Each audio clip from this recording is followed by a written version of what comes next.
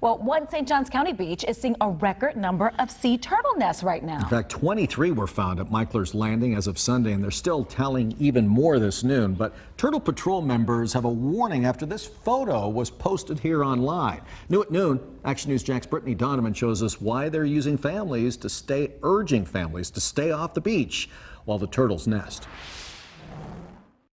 The sea turtle nests are marked with these orange sticks and pink ribbon, warning people not to disturb the sand the eggs are beneath. This is one of 24 nests found so far this season in Meikler's Landing. These sea turtle tracks are an exciting sight to Turtle Patrol members and families. 3 weeks into nesting season, Meikler's Landing Turtle Patrol has found 23 nests. Jennifer Vaughn Marcy says she noticed 2 near the public beach access right away. We make it a point to be protective and keep them safe. They're such a living treasure that we have. This time last year, 0 nests had been found at Meikler's Landing. The Turtle Patrol volunteer coordinator says 50 nests total were found in 2018, down from 90 the previous year.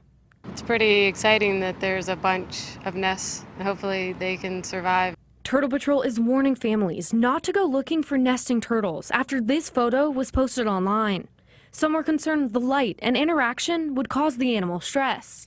Don't get in the way. That's really one of our assets. It's a treasure.